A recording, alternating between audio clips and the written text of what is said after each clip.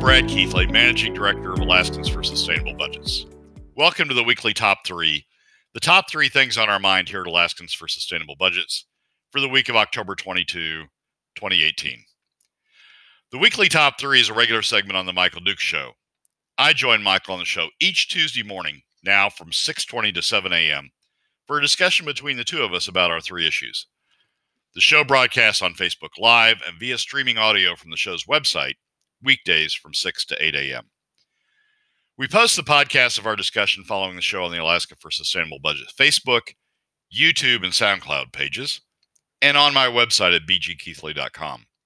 Keep in mind that in addition to these podcasts, during the week, you also can follow and participate in the discussion with us of these and other issues affecting Alaska's fiscal and economic condition by following us on the Alaska for Sustainable Budgets Facebook page and through our posts on Twitter. This week, our top 3 issues are these. First, our thoughts on what the effect on the fiscal policy debate will be of a 2-person race for Alaska governor. Second, how the fiscal issues play in the young Galvin race for Alaska's U.S. House seat. And third, where does AGDC go after Walker under a new governor? And now, let's join Michael. Hey, it's actually Tuesday, which is our deep dive day, down in the weeds. It's where we get a chance to talk about big issues that concern us. Brad Keithley is the director of Alaskans for Sustainable Budgets. Brad is a former oil and gas consultant, attorney. He's got a background in economics and law and all kinds of stuff. And he comes in every week to kind of, talk with us about all these different issues and the effect on Alaska as a whole, and we've got his weekly top 3 ahead. So let's jump into it. Good morning, Brad. How are you doing?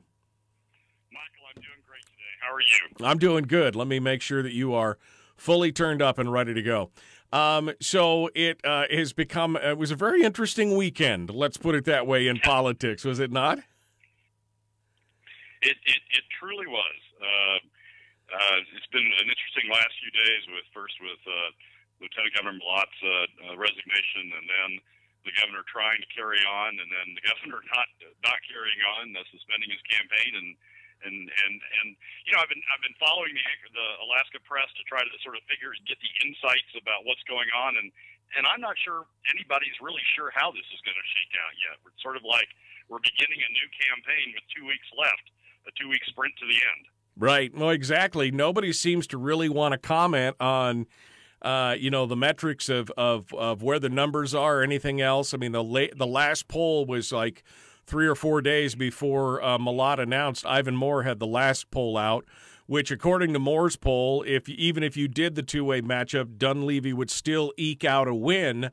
But, again, there's a lot of what-ifs in there. And, of course, there's questions about what did Malott actually do. Craig Medred had a great piece on why there should be transparency and why the Alaska media should step up and be doing their job, which you and I have talked about in the past as well. I don't think anybody really knows what's going on, and yet here we sit. So your number one top 3, your first one of the top 3 is, the governor's race. Now it's a 2-party race. So what does Brad Keithley think? Let's get your take on it. Forget about the press and all the other talking heads. You're the guy that's important to us here. So tell us what happens here, Brad. Well, I think there's 2 big messages. One is we now have 2 PFD supporters in the race. Governor Walker, who had vetoed the PFD and had endorsed SB 26, which is indefinite as to the PFD. We didn't know what kind of PFD we were going to get out of SB 26. It seemed like it was going to be a year-to-year ad hoc deal. Walker's dropped out, and that leaves Begich and Mike Dunleavy, both of whom have committed to. Oh my goodness, we just lost Brad's phone call. So let me reach back to Brad right now and see if we get him back on the phone. I don't know what happened, but apparently, again, it's Monday. Murphy is in the house. Murphy is in the house, ready to go. Dukes, did I drop out? Yeah, no, something happened. You dropped right out. You were saying, and I don't even recall what you were saying. I panicked so hard.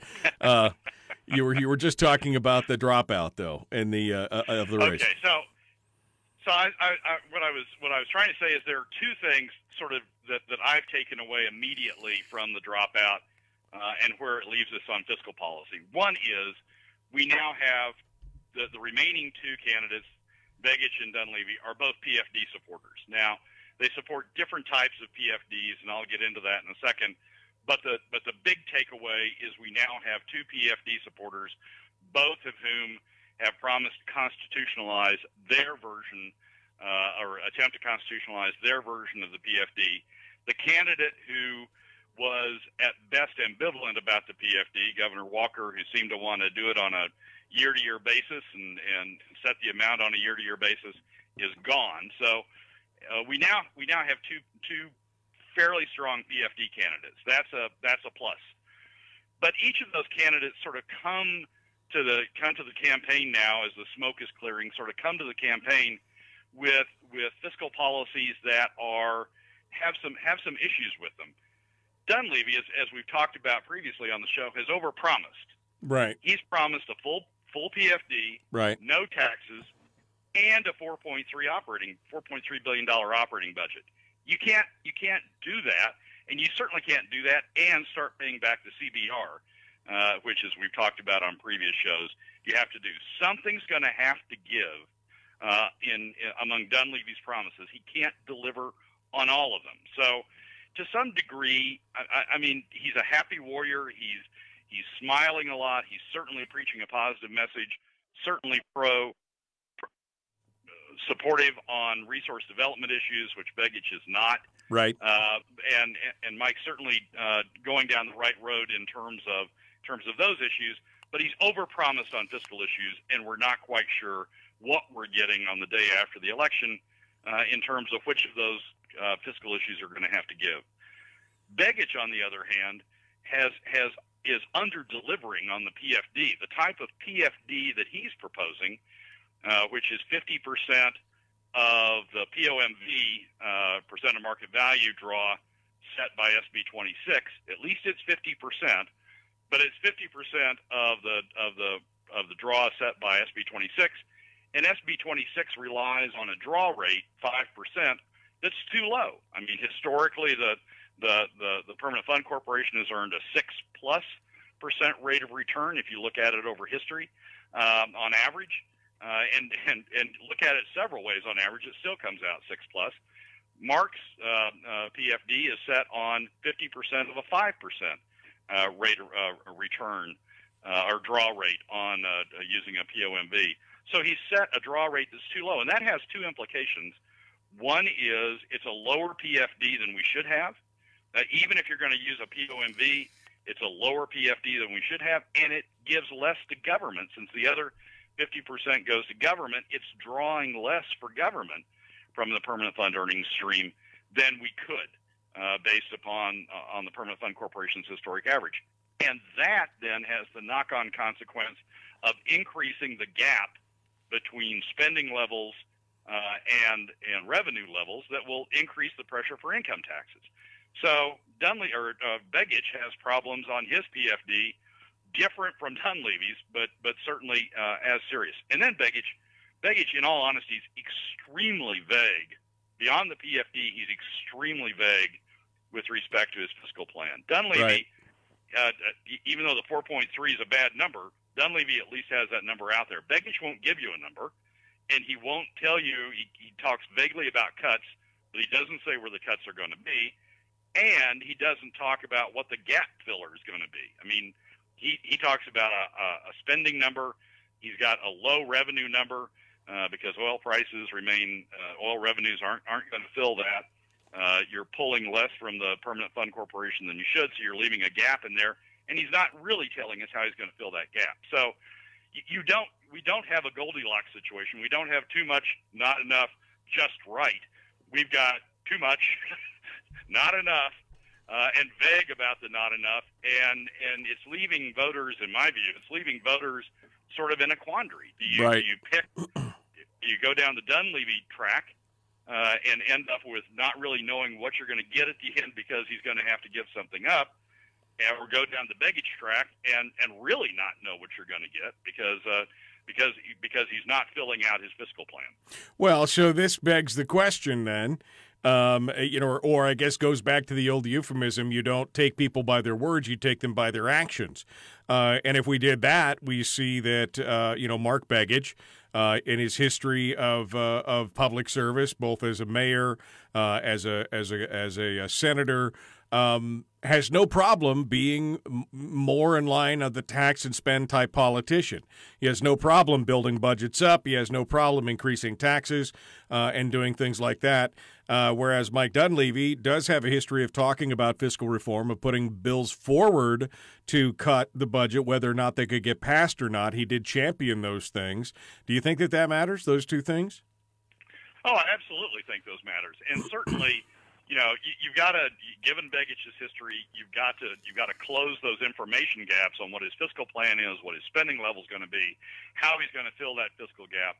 You've got to close that with assuming that it's going to be higher spending and it's going to be taxes, as he did in Anchorage on property taxes. It's going to be taxes that are going to, other taxes in addition to PFD cuts, that are going to close that fiscal gap. On Dunleavy's side, you've got a history that would seem to tell you that the thing that's going to give, among the things he's promised, is spending levels. That is, he's proposed in the past, in 2017, he proposed a spending plan that had significant cuts and got us down to a long-term sustainable level. And I was doing just, when Dunleavy announced, I thought, this is great. We've got somebody who's got a detailed fiscal plan. We're going down that road. We're going to be able to deliver the day after the election, where we know exactly what he's going to do. He's going to build up a mandate for that during the election cycle.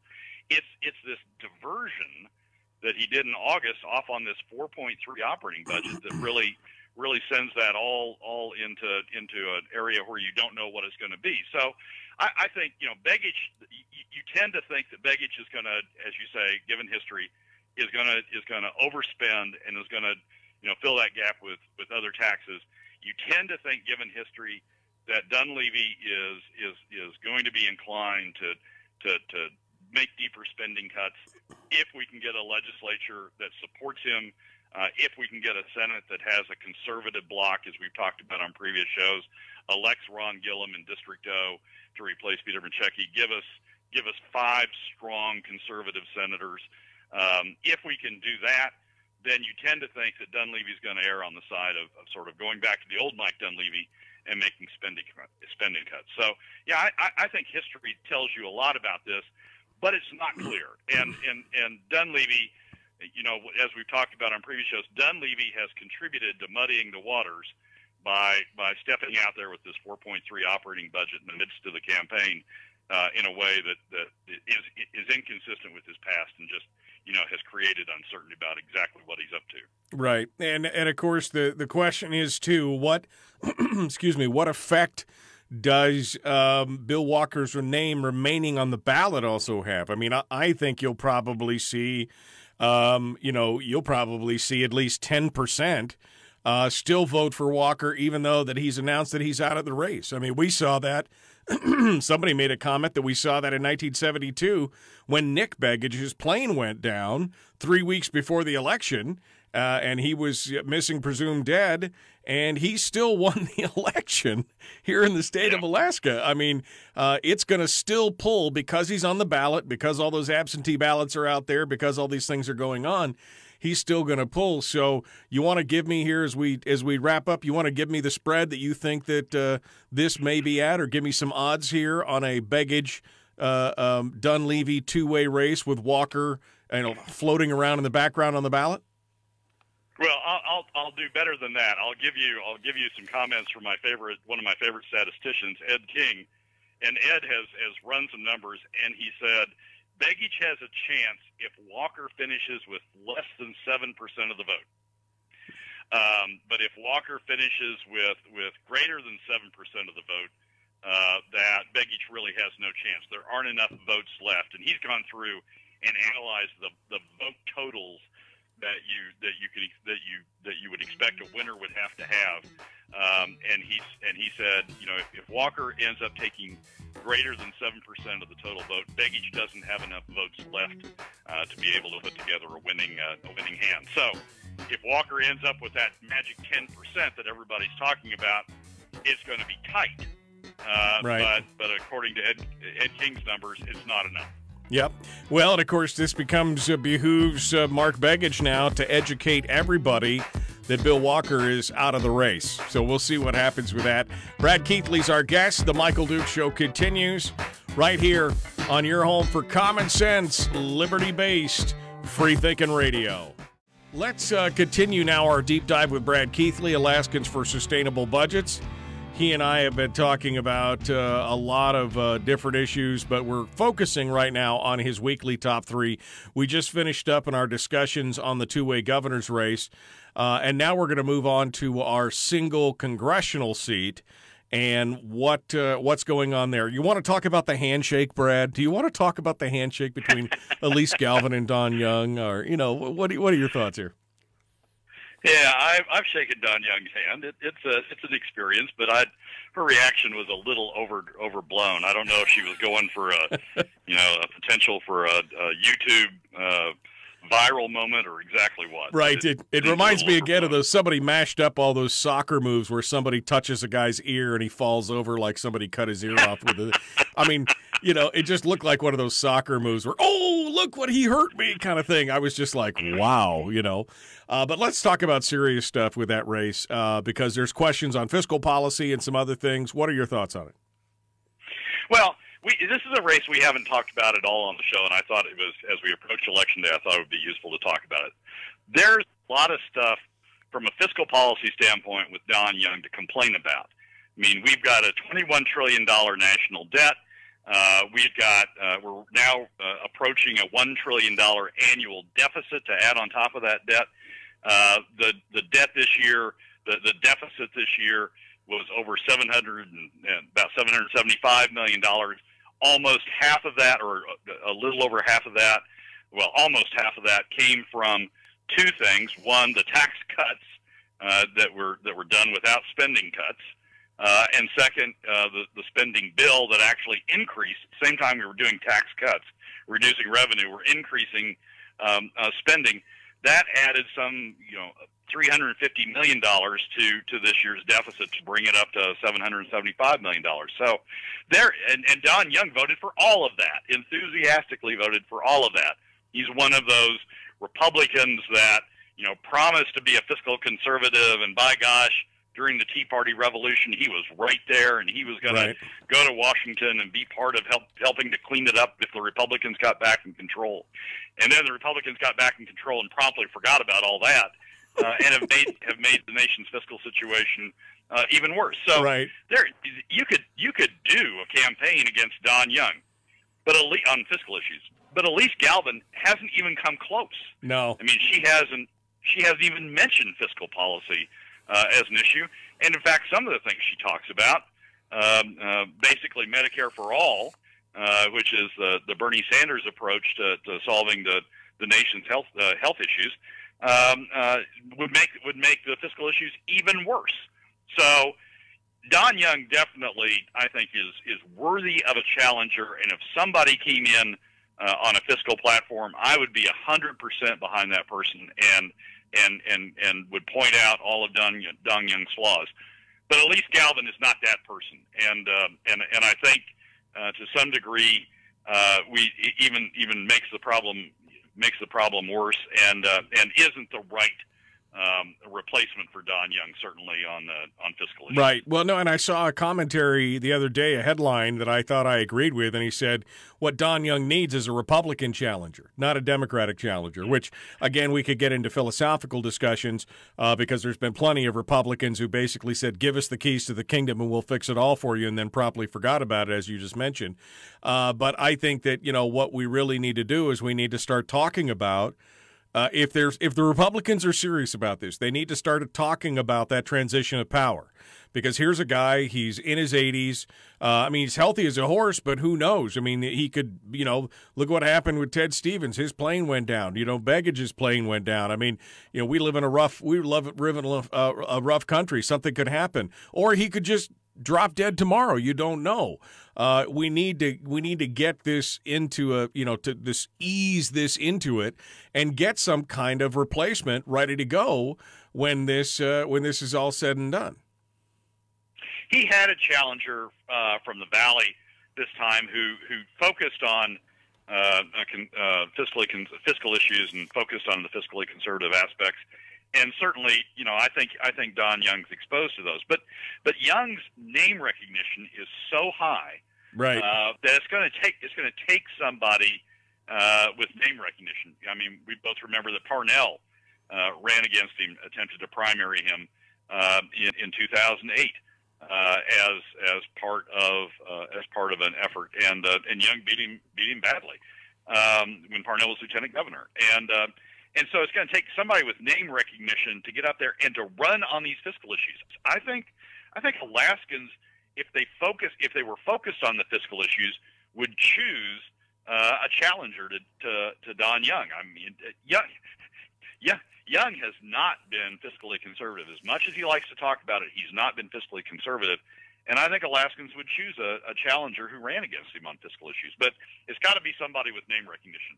We've got all these people, who are rumored to be, want to be U.S. representatives, but they're all waiting for Don to retire and tap them on the shoulder and say, "This is the one. This is my chosen successor." Well, I don't think Don's going to do that. I think he's going to the end, whatever the end is, whether it's finally health issues or finally getting defeated. And I think if one of those young bucks has been waiting on him to tap him on the shoulder, tap that person on the shoulder, I think they're going to have to step up and do it, because I don't think Young's otherwise going to step down. Right. Well, and I agree. I agree with that analysis. I think that's accurate. Harold says he thinks that with his legacy of Taps and Anwar and more, he said he doesn't think fiscal issues would stick to Don.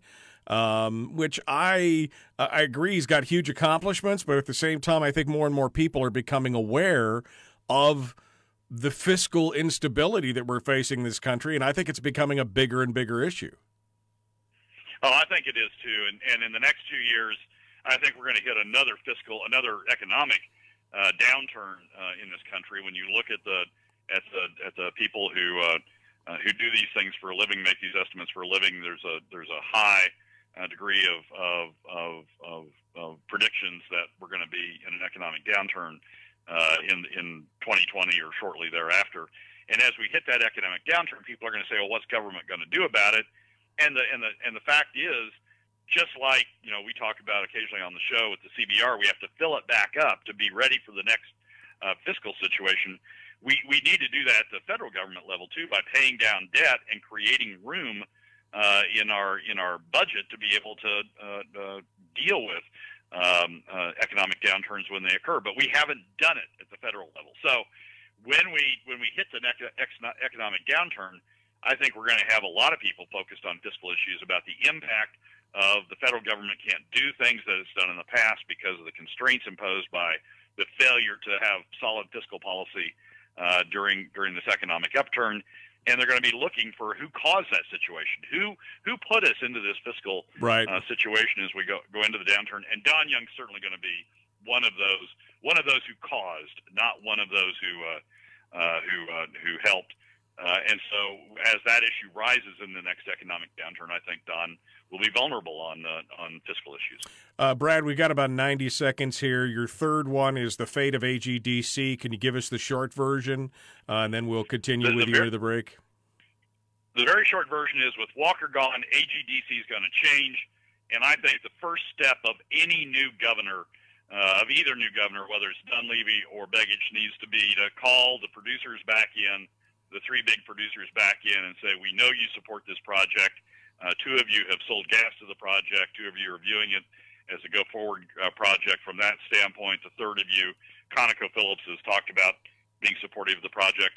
Let's get back. Let's get the three of you back in the room with the state, who's a necessary party to this because the state's the resource owner and the taxer, and let's figure out where we go from point forward." I think AGDC has run its life as a state, sole state-run enterprise.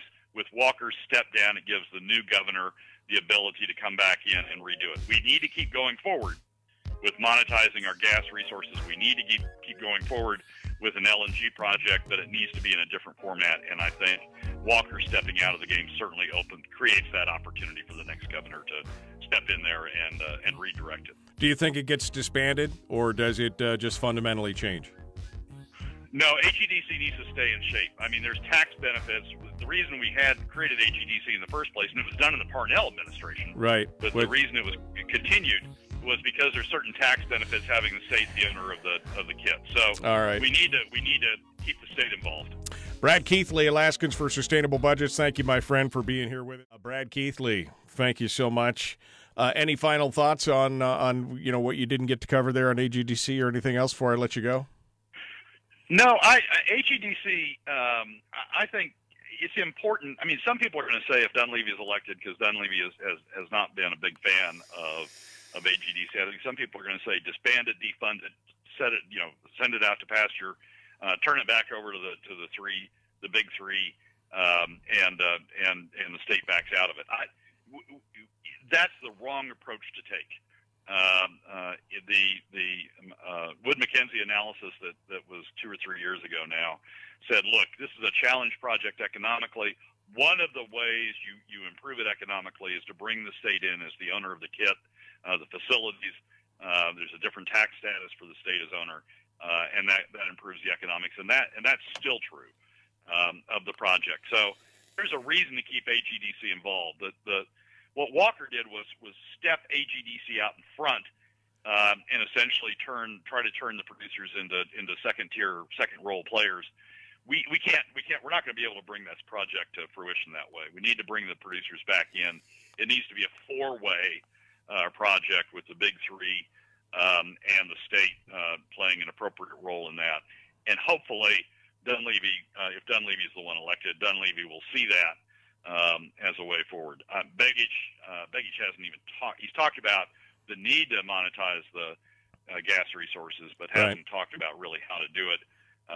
Dunleavy, as I say, has talked badly about AGDC, but whoever's elected, they need to keep AGDC in the process. We just need to reformulate the role, sort of bring the band back together again before Walker took the ball and said, "We'll run with the ball now. Thank you very much." We need to bring the old band, the old four-party band, back together again. Instead of going solo, we should have kept the band together.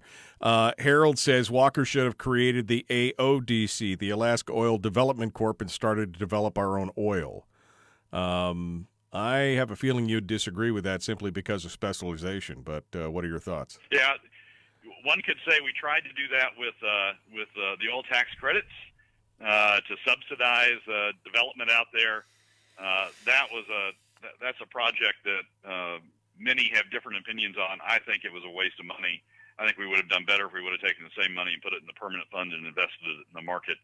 But certainly it's been done away with now. We sort of tried that, and I think what we're finding is lowering regulations, as the Trump administration has done, and increasing oil prices is the best oil development corporation we possibly could have without putting state dollars at risk. Right. So, right.